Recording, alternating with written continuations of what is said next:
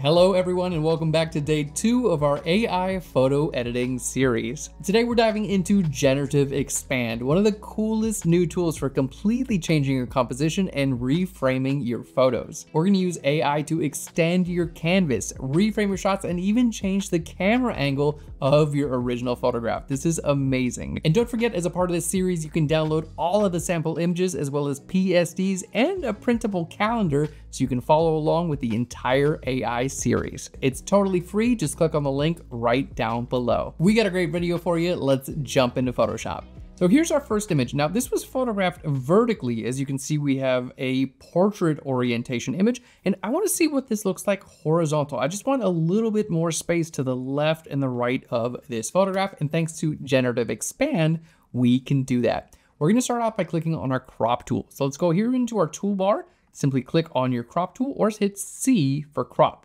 Now up here at the very top, you're going to see where it says fill, we have a few different options. Transparent, we'll simply fill this with transparent pixels. We have Generative Expand, which uses AI, that's what we want to check. And we have Content Aware Fill. This is a little bit of an older technology, I wouldn't recommend it for this use. Okay, we're going to click here on Generative Expand. Now with Generative Expand, all you have to do is click on any one of these icons and simply pull your image out. You can even do it multiple sides at the same time. So we're gonna click there and then kind of reposition our photo. Okay, looking really good. Now here in our contextual taskbar, you can choose to type something in, or you can simply leave it blank and it's gonna fill it in with whatever thinks should be there. Here for our different models, I can click here and see Firefly Image Model 3 is available to us. As of right now, our partner models like Nano Banana are not available in Generative Expand. They might be coming in the future, but as of right now, it's just image 1 or image 3. So let's go ahead and click on image 3 and click here on generate. And basically this will interpret our image and what it thinks should be there visually, it's gonna fill it. Keep in mind, this is not gonna be true to life. These are not the actual mountains that actually exist in real life. This is AI, it's gonna make up whatever it thinks it should be there, but it's gonna look good. So let's go ahead, jump back in. And here we can see in our property panels, we have a few different options. And honestly, these all look really good. Now let's put things to the test. We're gonna zoom in and we're gonna see the resolution of our original photograph. Really, really nice. Our subject looks great. Now, as I scroll down here to find the edge where we have our original photograph and here where we have our Generative Expand, you can see the quality difference is substantial. It's quite a bit lower quality for the Generative Expand, but we have a trick up our sleeves. Over here in your properties panel, make sure to click on the version that you've chosen, and then here you're gonna see an icon which will allow you to enhance detail. Let's go ahead and click there, and it's gonna run a new expand, basically a new generation to enhance the detail of your Generative Expand. This is such a great tool. I'm so glad that they added it. And here we're gonna see in real time, it's gonna automatically update and you can see how much better that looks. Here in the water, I almost don't even see a difference. In the rocks, I can still kind of tell. But keep in mind, I'm at 100% zoom. If I just zoom out even just to about 50%, it looks much, much better. And this technology is always evolving. It's just gonna get better and better as time goes on. But how amazing is that? We've gone from our original photograph, which is literally just this, and expanded it out to much, much larger. And you can continue to do this. I can expand it out like, you know, as much as I want. There really is no end. Now, this is using Adobe's Firefly Image Model 3 for Generative Expand. We do have access, brand new access to Google's models as well, Nano Banana. So I want to see what that would look like in practice for our next example. We're going to start with Generative Expand 02 and simply use the same workflow at the very beginning. So let's hit C for the crop tool. Now up here where it says fill, we're going to choose Generative Expand, and I'm going to simply expand our image out. I want to see what our subject would look like. There's cool mountain clothes, things like that. I'm not going to type in anything in. We're going to simply use Firefly and hit generate. So this is going to be using Firefly Image Model 3 to expand our image out. Now, sometimes you get really great results using Firefly Image Model 3. Sometimes not as much, like with people's faces and things like that, but we're going to show you a workaround. That's what we're getting to next. Okay, now in this case, this looks pretty good. Like subject looks great. You know, this one looks the most natural. He's got a jacket. Like honestly, it filled it out pretty good. What we're gonna do, I'm gonna take this one step further and we're gonna be using Gemini 2.5 Nano Banana. So let's go to our layers panel. I'm gonna hit Controller Command A to select all. You can also simply go to select and then down to all. Now I'm gonna click on generative fill, okay? And I'm gonna say zoom out and I'll say 10%. There we go. Zoom out 10%. And this time I'm gonna say use Gemini 2.5 Nano Banana.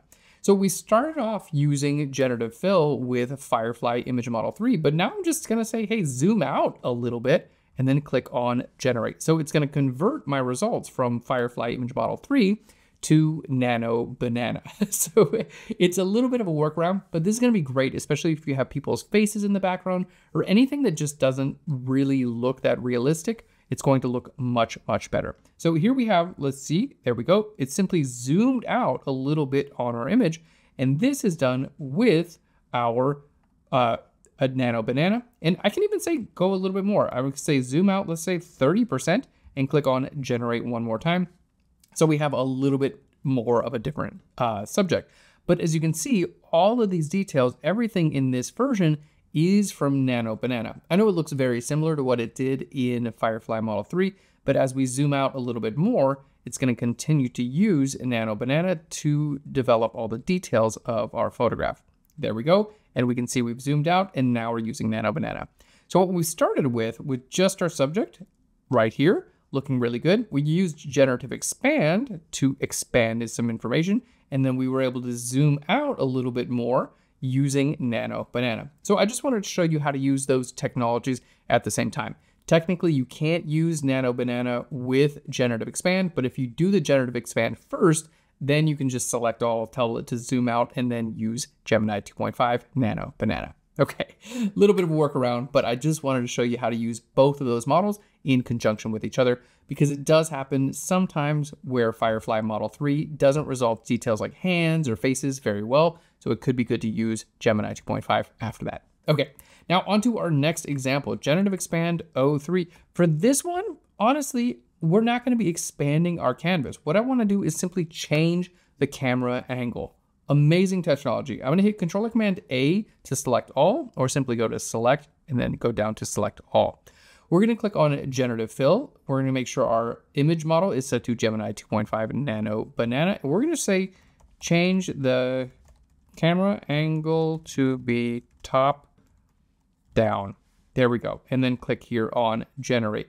So it's going to generate a completely new image from scratch, but based on this photograph, it's then going to give us a top-down angle.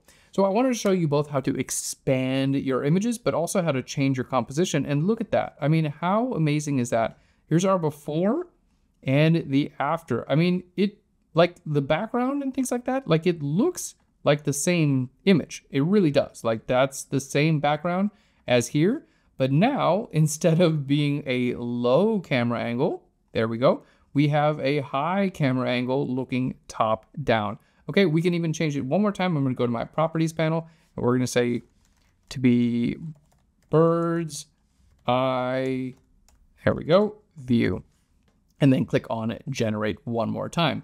So we can choose the camera angle. So not only are we able to expand our canvas, but we can actually change the camera angle in post-production using AI as well.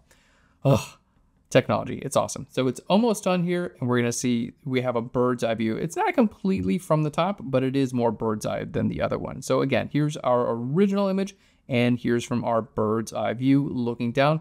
But the composition, the scene, the subject, everything looks the exact same. It's literally just a different camera angle of the same photo. So we can see just how powerful Generative Expand really is, whether you're using it traditionally with Firefly Image Model 3 to expand the borders of your image, or you decide to use Nano Banana in addition to either zoom out of your subject or change the perspective of your photograph. This is an amazing technology. So the next time you simply wish there was more content in your photograph, Generative Expand is the way to go. Thanks so much for watching. Don't forget, it's totally free to follow along with this entire series. You get our sample images, downloadable PSCs, and a printable calendar. All you have to do is sign up using the link right down below. Thanks so much for watching. I hope you enjoy it. We'll see you tomorrow for more AI.